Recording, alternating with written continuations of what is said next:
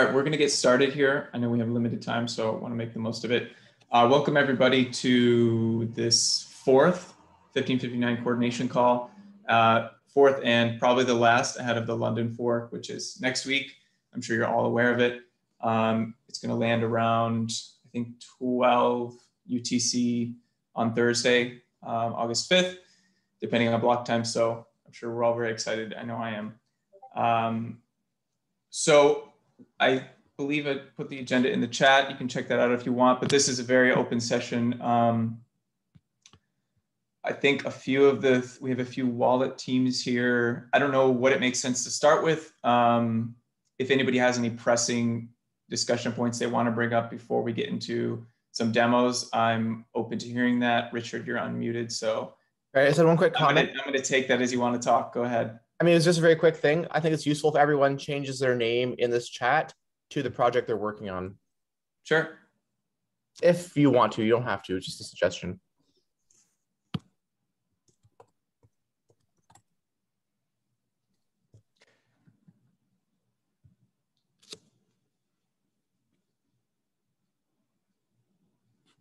Oh, I see Tim has joined. Tim, I don't know if you want to lead off with any general comments or links to anything. I can share the RPC doc that you put together. Yeah, I mean, if anyone has like questions or things they want to bring up first, we can do those. But otherwise, yeah, we can kind of share some updates, I guess, from our end and start that way. Yeah, go ahead. Whatever you've got. Start with. Oh. Okay, so there's a question from Santiago. We can start there. So whether there's any gas price oracles, Eat Gas Station, Gas Now working on 1559. I don't know if any of them, oh yeah, we have someone from Eat Gas Station on the call. 2 people, yeah. Yeah, so yeah, I'm Andre here, yeah, working for Eat Gas Station. So yeah, indeed, yeah, we are looking into this. Yeah, we've been working on this month. We probably won't make it exactly to the same, yeah, to the next week, but yeah, pretty much like maybe the week after or something. So yeah, the idea is to give some minor tipping estimation for the coming blocks to get included. So pretty much what we got so far, but yeah, with the tipping change. I'm curious if you can share this publicly, but like, how are you approaching, like how are you approaching estimating the tips? And if you can't share it because that's like your secret sauce, that's fine, but yeah. Yeah, I think it's pretty much what's being shared on, what's this page? Yeah, I can't remember this. Yeah, it's basically like pretty close to the Purus approach we have, like checking the last 100, 200 blocks, and then trying to find like the quantile out of it for the tipping field. And yeah, given certain quantile, we will share like for given like standard or fast or yeah, ultra fast line for the next block for yeah, the transaction to get included in the block. These details we still need like to tweak some stuff, and yeah, those details, the implementation detail, we most likely share some of it. So yeah, as we get the thing like more clear and more like in shape, then yeah, we have more resources to share. Cool. Yeah, I think one thing, I think it was Barnaby who brought this up before, but like that potentially looking at like a shorter block horizon makes more sense after 1559 because of how quickly the base fee moves. So I'm not sure if that's something you're able to back test, but I think that would be really interesting, like to see, you know, do you get better estimations if you look at like 10 versus 50 versus 100 versus even like something like 5, because the base fee can basically double, I think, in like 6 blocks. And that means like if we're in a spot where it's doubling really quickly or going up really quickly, the tips will be going up quite fast, obviously, and you'd want to adapt quickly to that. Whereas like if that demand spike is over, the tips will probably go back down quickly, and again you'd want to adapt quicker. So yeah, I mean, it'll be interesting to see the actual like live data for that. But I think as you're maybe working on like a V2 or an upgrade to it, like comparing different history ranges and trying to see what's like the best estimator could be really interesting. Completely, yeah, completely. Yeah, thanks for sharing. Chris, I see you have your hand up. Yeah, I'm with Block Native, and we've updated our gas platform to support 1559. It's also triggering on the 1559 fork block, so that'll go live when 1559 goes live, and it basically adds to our API, you know, a max fee cap recommendation as well as a tip recommendation. It also reports on the base fee, just if you want to get it through that source instead of asking the block.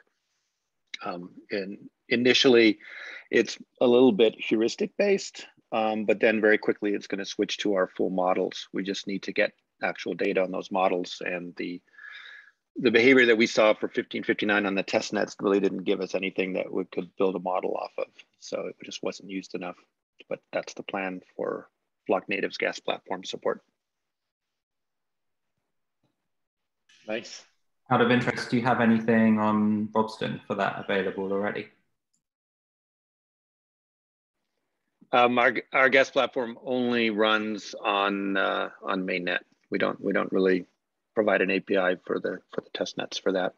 But we do. What we haven't done yet is show what the API changes are for that. So hopefully over the weekend we'll have that. We're just doing some testing now, and I want to make sure the API is reasonably solid. The payload changes are reasonably solid before we publish that. But hopefully by Monday, that'll be available for anyone to see the API, not to actually get the data.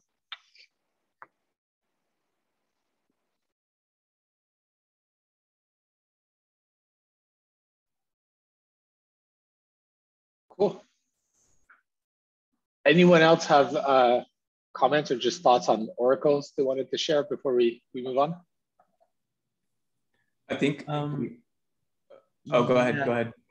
Yeah, sorry.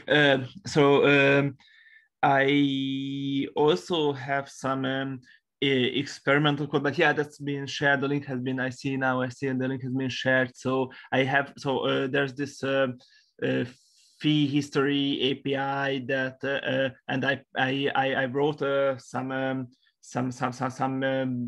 JavaScript Oracle using this fee history API that's also supposed to be like capable. So it's also theoretically capable of making suggestions for like more urgent or less urgent and more economical fee options and everything. But yeah, so I believe we really need the mainnet data to test these things. And yeah, but once mainnet launches, I'd be very happy to like see some comments or issues opened on that repository if anyone wants to try this fee oracle.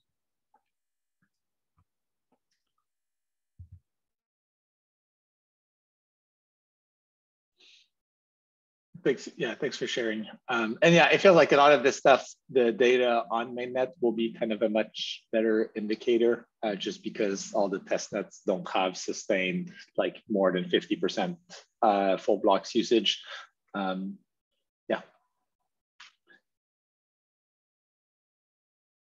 Cool.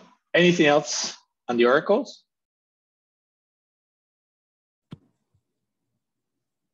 I was just going to surface if anybody from Gas Now or Taiti or Sparkpool is here and you wanted to ask any questions, now would be a good time. Not, no pressure if you don't have anything, but.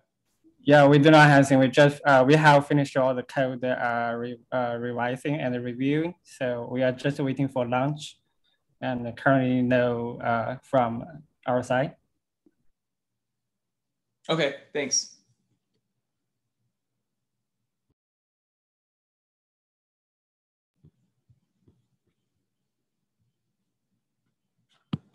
All right, yeah, let me double check the agenda. Again, this is open, so like if you guys just have a question and you want to bring something up, just go ahead. We don't really have to rely on the agenda strictly. Are there any wallets here who would be bold enough to share any screens or demos of what they have so far? I know we have MetaMask and Status here. I don't mean to put you on the spot, but it would be really, really amazing if we could see anything from you guys. I'll go first. On our end, our kind of fee estimation stuff is expected to be ready on Monday. So that's not ready right now. Yeah, as soon as that is ready, I will share a link to the branch along with any build instructions for anybody who wants that information, so they can jump in and play around with it. The kind of interface side of things is done. It's just not plugging into anything. So that's no different to what we shared a few weeks ago inside the Figma files. So all of that stuff is pretty much exactly the same. Gotcha, thanks.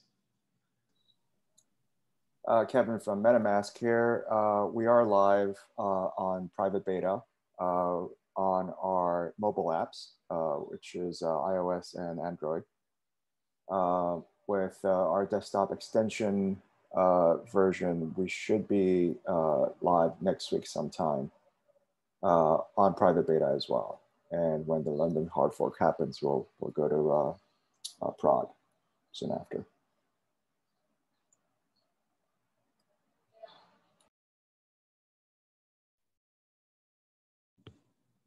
I was reminded we have Rainbow and My Crypto here. So if either of you would like to share some thoughts or a quick update, that would be cool.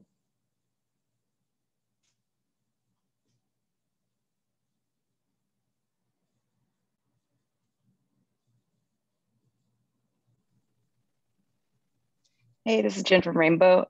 We decided to hold off and wait until we get more data to be able to figure out what sort of decisions we want to make for our users, just because our goal is kind of to limit the range that we're going to be exposing to users, because there will be kind of like a vast range going up. And so we've kind of mapped out a few different scenarios and situations and are still debating kind of what our UI we want to show.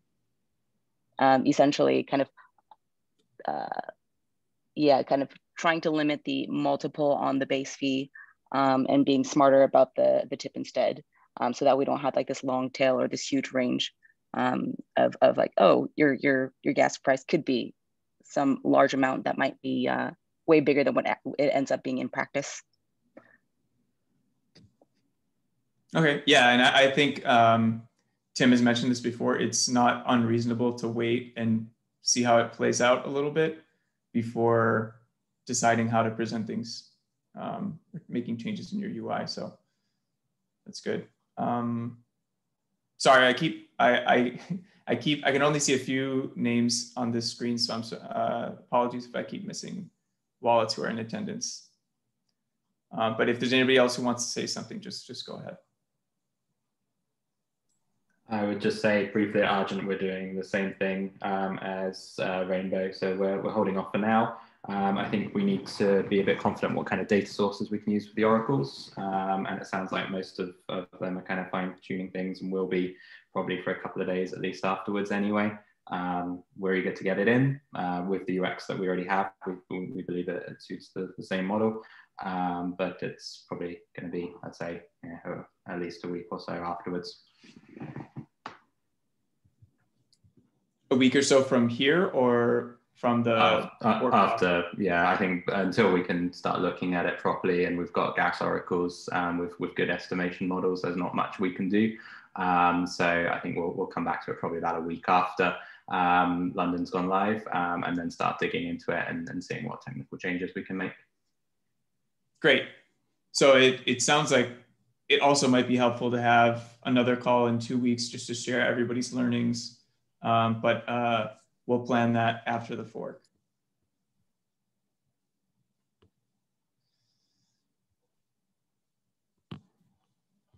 Leaky, do you want to talk at all about, I see there's some discussion going on about decimal to hex. Does anybody want to bring that up verbally, just so everybody's aware of it? Yeah, there's a change basically in the fee history. It's just for the fee history, so not for submitting And it's a bit a sad situation because for the clients, it's a bit hard because you don't really know what to use. So if you use the wrong one, you get an error. And so you need to check the client version, and depending on your model, that's a bit strange. I hope we can accept both. So the current released 1.10.6 still uses decimal, and the master currently, which then will be released to 1.10.7 uses hexadecimal. That's actually better using hexadecimal. It's more streamlined because hexadecimal is used for blocks in other places, but the problem is the transition basically, because as a wallet, what do you actually then use? You know what I mean? Sorry, which values are being changed? So actually two values, and one of them is input value, and the other is the block count input value and the oldest block return value are both changed from decimal to hex now. So yeah. And this is tricky because on one side, the JavaScript code could accept the return value in both formats, but then also the client has to accept the input parameter, the block count input parameter in both formats, which is possible, but it's also not how it's specified now. So yeah, I'm not sure, but yeah, maybe that's the best way to go. I think the main problem is basically the input values, because like I can as a client, I can basically check the value I get. No, I mean the output values. I can check basically what value I get and then decide on that. But the problem is if I need to send a request and not really know what to send, that's a bit of a sad situation. So yeah, if the node can accept both just in the transition period, basically, for a while, we can also switch that off at some point. That would be nice because otherwise it's quite problematic. Yeah, but right now the currently released version that only accept decimal. So then the proposed script should also like use decimal value. So maybe that sounds like we might just get stuck with that. But yeah, also if Open Ethereum and Bisu already use hex, and Juan I think wrote that just now, then it won't be good either. So that's the problem, that right now we have a release version of Get that only accepts decimal, and we have other clients that that accept hex, or I don't know, maybe do they accept both?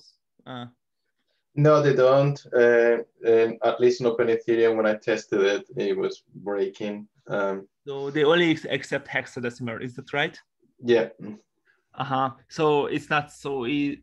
Yeah. So then it's bad either way, unfortunately. Yeah, and it was probably my mistake, and I'm sorry about it. But yeah, so I don't think we should release this JavaScript code in a way that it uses a decimal value in the call, because I mean for the fee history input value, the block count, because that will only work in Get then and won't work in the other clients.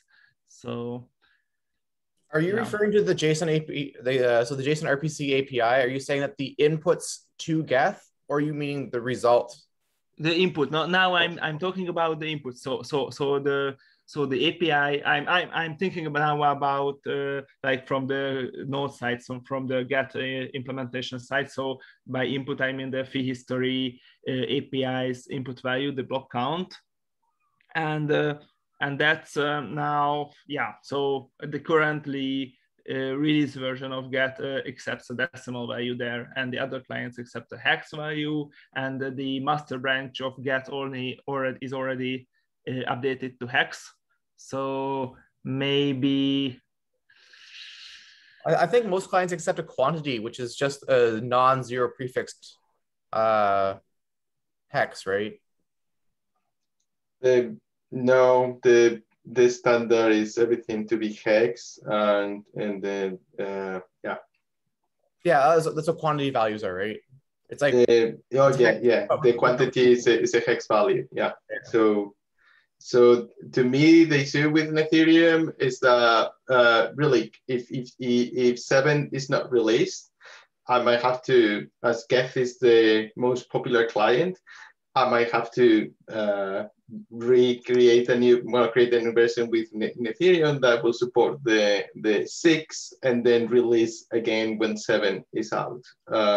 Because I cannot do the this guessing stuff like in JavaScript because it's all typed.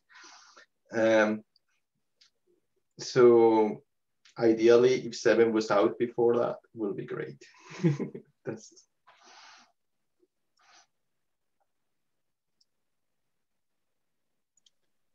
Is there a plan to release 10.7 before the hard fork, or would this be after the hard fork?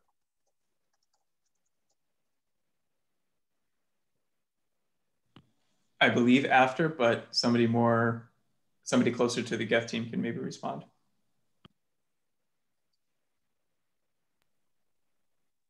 Actually, I don't know yet.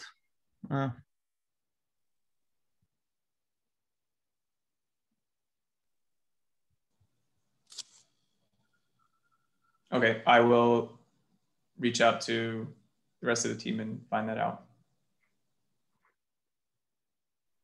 Yeah, but yeah, I will try to find it out too. But yeah, I just don't know it right now. But yeah, it would be from this for this issue. It would be nice if we could do a fixed release at least.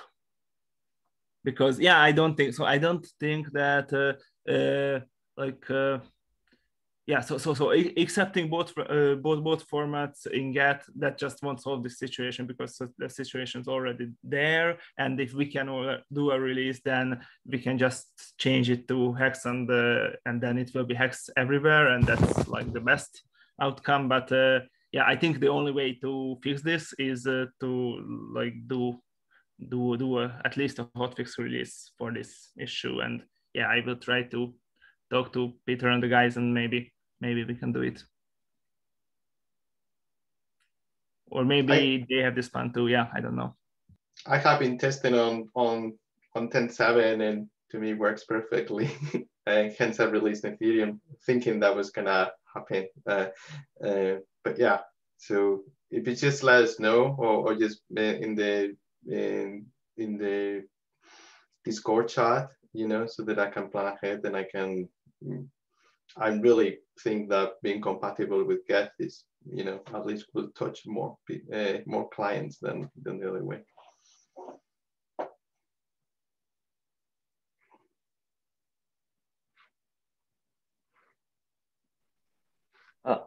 Question for Rigmo related to this.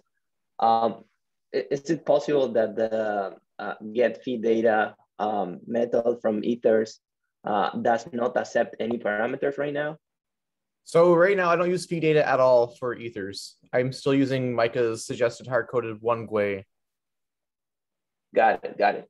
But what I plan to do in the future is that there's that fee data structure.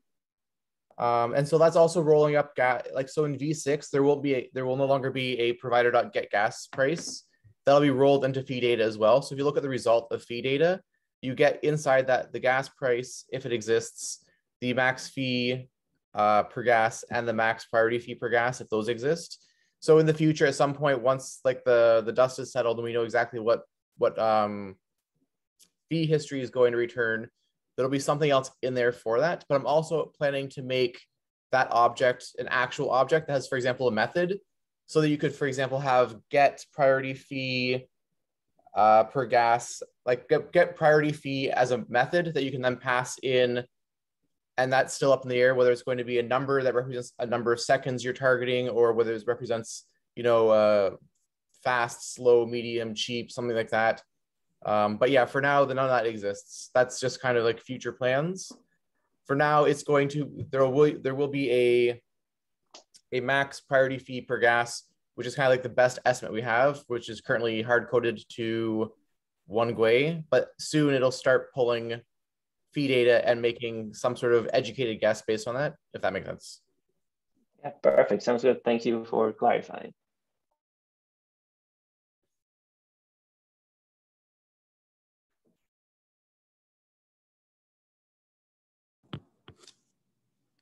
Anything else on this topic?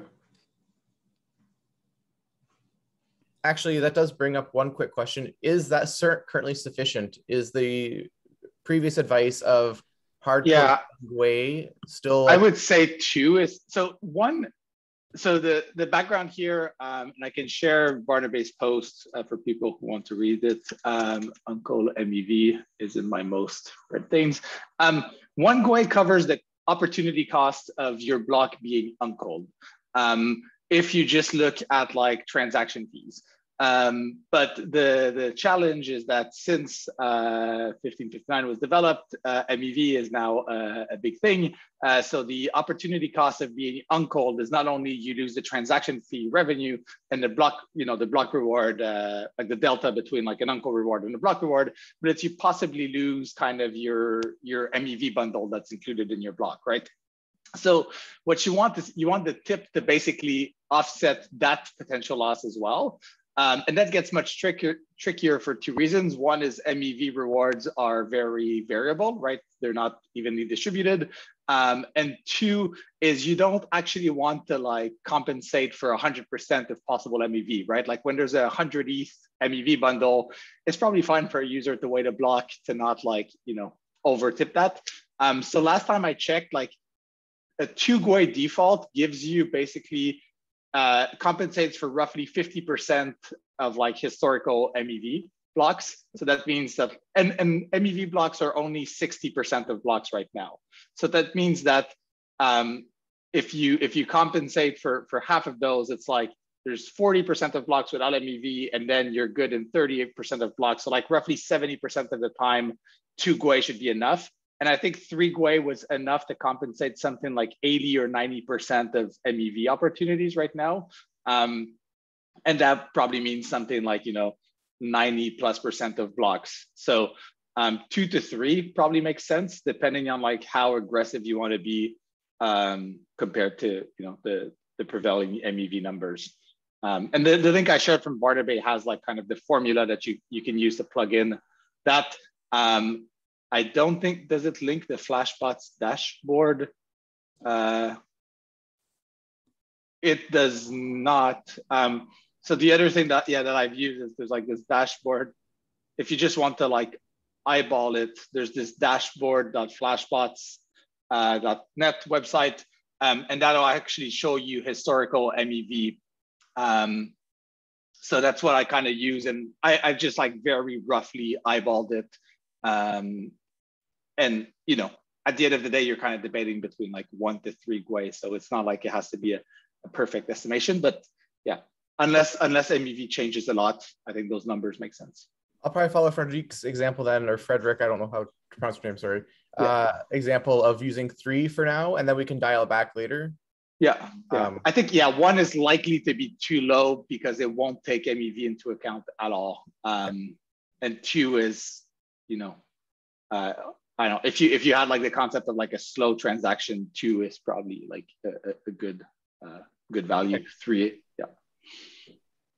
Perfect. I had a question for Frederick. Sorry if I'm also mispronouncing your name from my crypto. So you mentioned in the chat that you default to 3 GUI for the priority fee up to a given base fee, and then you start using the fee history. I was wondering, like, how do you determine when that switch happens? Like, is the up to a given base fee, is that hard coded, or is it based on some like trajectory or trend?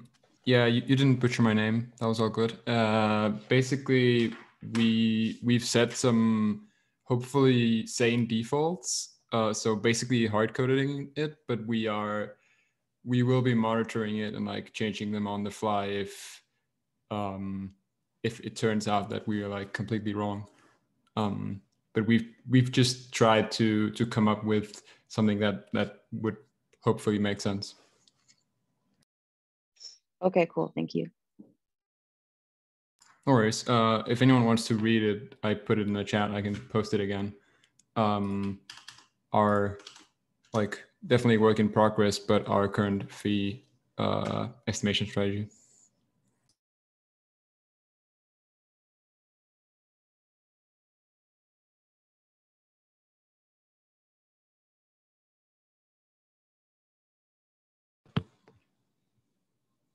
All right. I know Tim had requested that we add the discussion about requiring, sorry, I lost the agenda again. Requiring gas price and the expected deprecation. Let me link to the discussion. Tim, if you want to touch on that.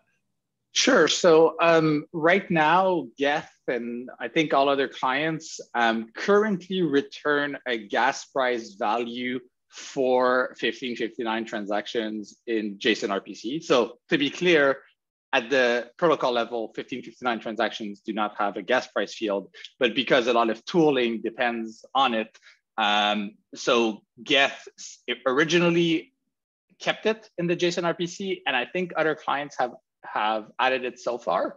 And basically, what it does is before a transaction is mined, we can't actually know its effective gas price on the network because it depends on the base fee. So before a transaction is mined, that gas price field in the transaction will return the max priority, the max fee. So the maximum the transaction could ever pay. And then after the transaction is mined, it'll return the effective gas price, which is basically the base fee plus the priority fee that was paid. So the goal in adding that was, to kind of act as a sort of backstop and to minimize breakage in the ecosystem. But it's obviously not ideal for a few reasons. Like one, this field doesn't actually exist in the transaction. Two, it's a bit sketchy that the field changes based on the status of the transaction. So on All Core Devs last week, we were talking about, what do we actually do about this? When do we possibly deprecate it and whatnot? And one idea that we have was that we would deprecate it the first release after the next hard fork, so not London, but we're gonna need to have another hard fork in December, even if just to push back the difficulty bomb, so that hard fork would still contain the gas price field for 1559 transactions. Then the first release after that, you kind of deprecate it. So that means if you want to stay on the old kind of release, you can do so basically up to the 2 hard forks from now. So I was curious, I guess, to get all of your thoughts. And Rick has his hand up. Right. So I definitely want it in place much longer than that. The second that's removed, every version of Ethers prior to 5.4 will fail. If you like for a lot of things, even if you just try getting a transaction, just get transaction will fail if there's not a gas price there, because the block, like the response is validated to make sure all the fields exist and are correct things, and that was a required field back then. So I definitely want it longer than just the next hard fork. So I mean, it could be 0. If you put a dummy value, like if you put -1 in there, I actually it'll work. It'll be fine. It's just it has to be there. Okay. So it would work if it returned like, would it work if it returned like null, or it has to be like an integer value? It has to be, I'm pretty sure, it checks, that was one of the changes in v5.4 was that it used to be big number, now it's a allow null big number. Okay. And what do you think would be like a reasonable deprecation schedule to like remove it completely? I mean, in my mind, if you're changing like the JSON RPC, I mean, this is also probably discussion I have in the, I think you're part of the other JSON RPC steering API calls as well. Yeah. I mean, that's almost something I would expect. This is one of the reasons, I guess, why we also need a version field or something inside. Because you can imagine if you went to like, JSON, like right now you go to your URL / whatever and you just post something. If it was your URL / v2, if there was some sort of versioning on the API, because the problem is right now there's no way to detect backwards that the backwards compatibility is going to be impacted. So I mean, in my mind, until there was some sort of versioning, it should still be present. Okay. Like removing fields is backwards breaking, whereas adding fields is kind of safe. So this is one of the first times I can think of where there's been an issue. I can't remember for the state root when we added status, we did some of the state root, but I think state root still exists, right? So I mean, that's the important thing, is it still exists and is like a thing. So I mean, I guess in my mind, I don't really want to see this go away until there's some sort of version field, because that way you can, if you start receiving JSON RPC requests that are not versioned, if they're not appending a /v2 on the end, you know, this thing is broken, at least return them something gas price related. But again, I was looking the other day, there's still, I think about 50% of the users that are still on like, you know, antiquated versions of ethers. And so it will break a bunch of, and it's also very spotty. Like you'll see like version 4.4.47 has a ton of downloads, but 4.4.48 doesn't, or 4.0.48 doesn't. So there's obviously a lot of these are probably deep nested dependencies in other things. Got it. Yeah.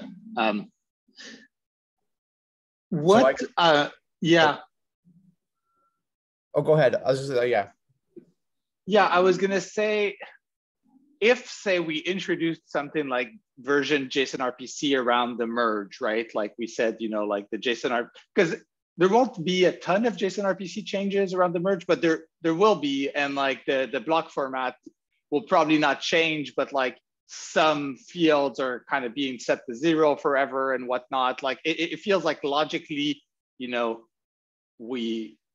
there is kind of this big step change in terms of functionality there.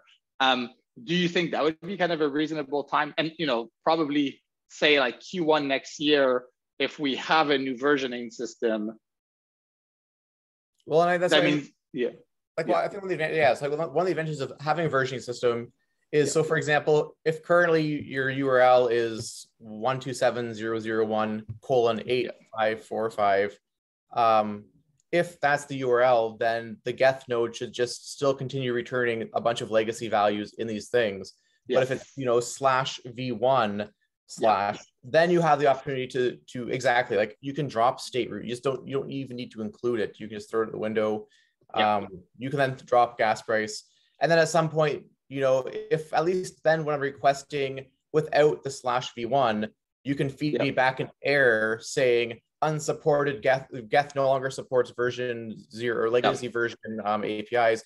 At least then there's an error that the user is going to see. The user, you know, when their application blows up because some deep dependency is using an old version of ethers and it can no longer get the gas price. At least they see a human readable thing saying like the backend you're connecting to is flaky.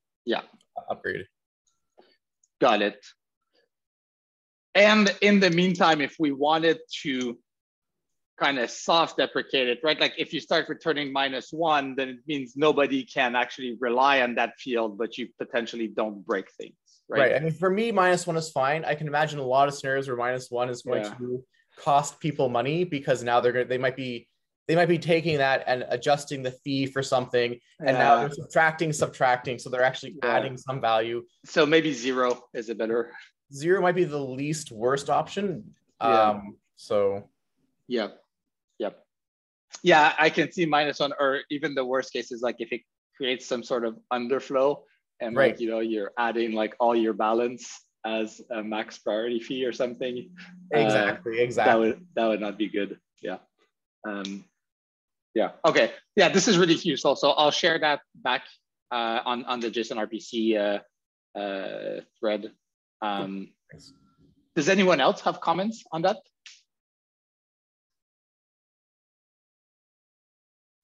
Yeah, let's hope nobody divides by 0. I mean, at least at that point, it should fail, right? And not send your entire balance. I mean, Java should put the token. Divide by 0 either gives you NaN or inf. I actually don't know. It might give you negative inf for a negative number, but divide by 0 is going to be bad.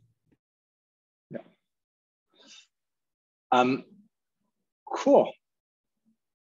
And I guess, talking about JSON RPC, I think, Trent, you mentioned this just at the beginning, but like, we put together a quick document that specifies all of the changes coming in London related to JSON RPC. So if you just want to have one place to look, this is pretty final. Going forward, now that we have a separate repo for JSON RPC and whatnot, we'll probably be able to use branches and whatnot to track those changes, but we just didn't have those in place for London. So there is this HackMD doc, which kind of just explains like for every type of field, what's changing for 1559 transactions, and mentions obviously fee history being the new API that's been added.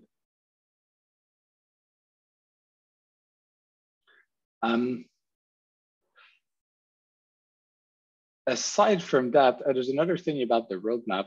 I'm not sure what the question was.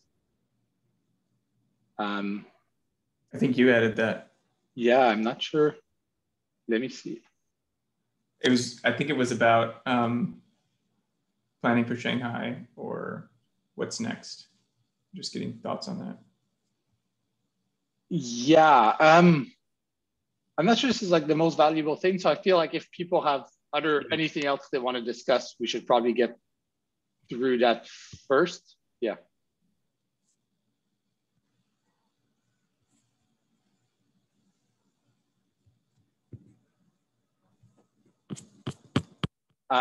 If not, there is something else that's even more valuable. So the Ethereum.org website wants to try to highlight which wallets support 1559 and which ones don't. So they're kind of looking for a list of wallets that plan on supporting it around launch. If that's the case, if you can just leave a quick comment on the issue and say, we're wallet X and we will support it. Yeah, that would be pretty good, because then users can come and know kind of at a glance if their wallet supports 1559. Yeah, so if people just want to leave a quick issue there, a quick comment on the issue there.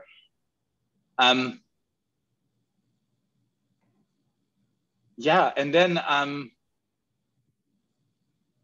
yeah, for the roadmap stuff, I mean, the thread is linked in the issue, and I think it's probably not worth spending time on this synchronously, but Frederick, just on literally the issue, I just linked above your Zoom comment.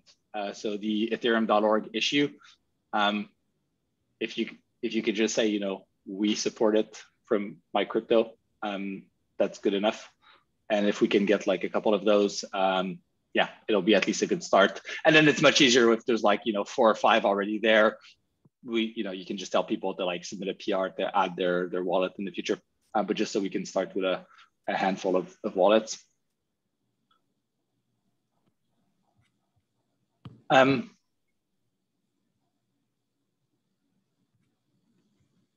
Yeah, and I guess, yeah, for the road mapping stuff, just some context, like we were discussing this on All Core Devs, basically, how should we go about naming upgrades,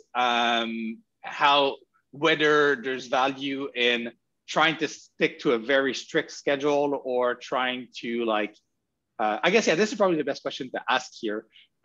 When we're planning upgrades from an infrastructure or just like tooling perspective, is the biggest pain point actually adding support to the upgrade, which in this case feels like it is, but I'd be curious just like more generally, if you look back at like Berlin or Istanbul or whatnot, or is the biggest pain point kind of the timing of the upgrade? Because some people think we should kind of have upgrades happen at these times, and like one upgrade in June, one upgrade in December, whatever, no matter what. And this way we can provide kind of more predictability in terms of like the tooling that's dependent on Ethereum and whatnot. And there's the other point of view that's basically, if you're doing an upgrade, most of the work is actually adding support for the EIP. So we should just, ship, say, London whenever 1559 is ready, and make sure we give plenty of time to adapt.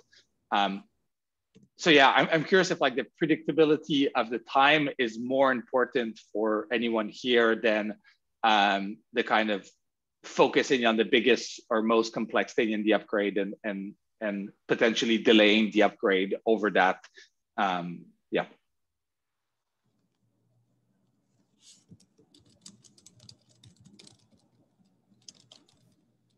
And yeah, this is the ETH Magician's thread. If people have thoughts they want to share on this later.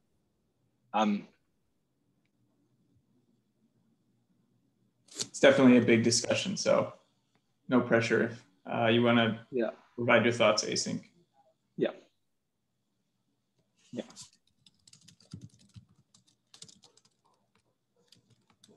Cool. I think that's all we had on the agenda. Is that Yeah, I think we covered everything, including a couple other things which weren't in the agenda, which is great. Does anybody else have other discussion points or lingering questions that they wanted to bring up? I'm Sid from Coinbase. I work on Coinbase Wallet. We have a couple of colleagues here as well. Thanks for organizing this call, super helpful. We're listening in, we noticed that we are also amongst the wallets that are still working out our plans. We want to, I think it's a combination of working through what we think the best UX might be, but also having a bit of reluctance in the sense that when the fork happens, we want to see what the actual data and the gas price oracles are saying. And so we're holding off maybe for a couple of weeks post-launch. And it sounds like there's a few other wallets in that boat as well. We wanted your feedback on a little bit of downside planning and risk planning. What do you feel that there are any red flags here around something could go wrong and cause massive disruption to our clients, or to our users, or anything that we should watch out for from the do nothing path for the first week or two, where all of our users are either getting stuck transactions nonstop or they're massively overpaying? So yeah. So I mean, there's two different things, right? One is just like the hard fork itself, and just like any hard fork, if I were Coinbase, I would like freeze deposits, an hour before, and monitor the situation and wait and see what that everything's running smoothly, and then turn deposits back on. And obviously, if you see a consensus issue, like the thing with consensus issues is like sometimes they'll take hours or days or whatnot to happen. So I'm sure you all have processes for like freezing everything if you detect one. So at a high level, I'd just say monitor the hard fork closely. If you see anything weird, you're better off freezing things and waiting for for more information. Yeah, I think just to clarify, we have obviously the main exchange, and then we have Coinbase Wallet, the non-custodial wallet. Oh, I'm okay, got it. Only about the non-custodial wallet app. Oh, okay. Yeah. So I think then with regards, if you keep using legacy transactions, the experience will not be worse than it is today, right? And all of the gas price oracles, I think, will still keep reporting gas price estimates based on the historical data and blocks and whatnot. So you will still be able to submit legacy transactions. What happens is when we say your users will end up overpaying, they're overpaying today, right? They will not get the benefit of 1559. But they shouldn't overpay by more than they already are. Just because you can still kind of estimate based on the data that was included in historical blocks, and you're basically back to a first price auction. And the only difference is when you have a 1559 transaction and you set your max fee, the difference between the base fee, your tip, and the max fee goes back to your user. Whereas if you're just using legacy transaction, that all goes to the miner. It's not the end of the world if you want to wait a couple weeks. It also doesn't, there's some comments in the chats about if everybody waits, then we don't get good data. That's not necessarily true, because what you do get data on is the block utilization ratio and how frequent stuff like spikes are and whatnot. So like we were talking at the very beginning of this call, how far should you look back in terms of blocks to estimate, the base fee, the priority fee and whatnot. You'll get all of that data. Even if nobody was using 1559, you would kind of see that we get spikes, and we see that the base fee goes up, on average every hour or every day, and these spikes tend to last an average of 3 blocks or 5 blocks. And that's all pretty useful. And you'll still be able to look at blocks. Some people, there is an economic incentive to use 1559, so some people will use it. And you can still look at blocks and look what's the lowest quartile of priority fees that miners accept. And if you just want to use that as a reference, that'll be possible. So I think Yeah, I think, you know, it's not the end of the world if you wait. It definitely doesn't like block the rest of the ecosystem. And the status, you're basically kind of stuck at the status quo. Yeah, unless I'm missing something, but that's pretty much how I understand it. That's really helpful. Thank you so much. Yeah.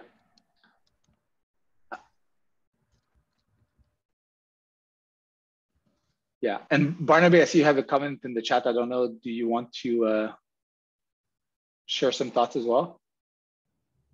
I mean, yeah, briefly, like if you don't want users to overpay and you want to keep using today's infrastructure, but you still think 1559 is pretty nice, you could just set the max fee parameter to whatever you were going to set the gas price of a user, and then tune down the priority fee to 2 or 3.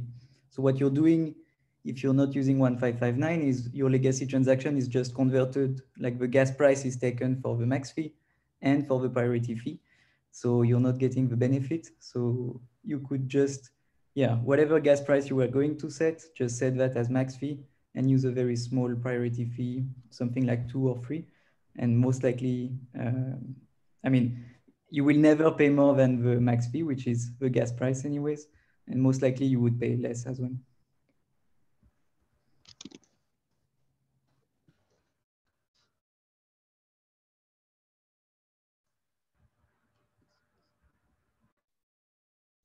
Cool. Any other questions? I have a question about timing. I just want to confirm. I think Trent mentioned earlier that the hard fork will happen on 12 UTC on the 5th. Is that correct? Yeah, so it's always tricky to estimate those. The closer we get to it, the better the estimates get, just because of the proof of work drift, right? But right now it's scheduled for I think less than 12 UTC, more like 10 UTC, 10 p.m. UTC. Yeah, it's actually moved a bit in the past day. So, oh, it's moved that much? It moved by 2 hours, yeah, in the past okay. day. I thought you said PM. I was like, whoa, that's quite the jump. Sorry. Oh, yeah, no, sorry. Yeah. Oh, actually, wait. No, that's still 12. No, you're right. It's still scheduled for 12 UTC. Scheduled. Yeah, scheduled. But yeah, definitely check this. Like within 24 hours of the fork, usually you have a pretty good like estimate down to the hour. Got it. This is helpful. Thank you. Yeah. And there's two Ether nodes also has a countdown. So like, and I think they kind of vary in which data they look at, because they tend to be off by like 1 or 2 hours each. So like, if you want a good window, you can basically set, you know, both the Ether nodes and the Etherscan one, and you have like a high probability that it's between those two. I'm just seeing a comment from Matt about the testnet stuff. So we did spam the testnets, but so like definitely the mechanism to change the base fee was tested, but it wasn't consistent, which is what we'll see on mainnet, which is like consistent usage and then spikes on top of that. And not run by a spam bot. Organic demand is always going to be a little different. Sorry. I think that's everything. And we're right at time. We filled up the hour with delightful discussion. Thank you everybody for coming. I really appreciate it. And I think we turned up some points which I don't think we had seen before. So this has been really helpful. This will be uploaded where the other videos are. I think that's the Ethereum Foundation YouTube channel. And we will also have notes for it as well for you to share with your colleagues who weren't able to attend. So yeah, the last thing I think Tim mentioned a while ago is if you are a wallet that is supporting, or when you do, just leave a comment on the ethereum.org repo mentioning that you support this, just so users are aware of their options. And then the other thing was, it sounds like it would be helpful to have a call in a few weeks after London when we can have some data. Maybe have a presentation from Barnaby. I'm sure he's got all sorts of great ideas about how to present this stuff. And we'll have a much better idea of how this is actually working out in the wild and get everybody to share their progress. And then there's the other things of the discussion on fee history. And I think that was maybe that was the only thing. Tim, was there anything else? Yeah, there's the JSON RPC gas price stuff. So I'll make sure to update that thread based on your comments, Rick. Cool. Yeah, thank you so much, everybody, for coming. And if I emailed you, that means I have you on a list. And if you want to add any of your other colleagues, just let me know. And we'll make sure to invite them in the future. Cool. Cheers, everybody. See ya. Bye. Cheers. Thanks. Bye.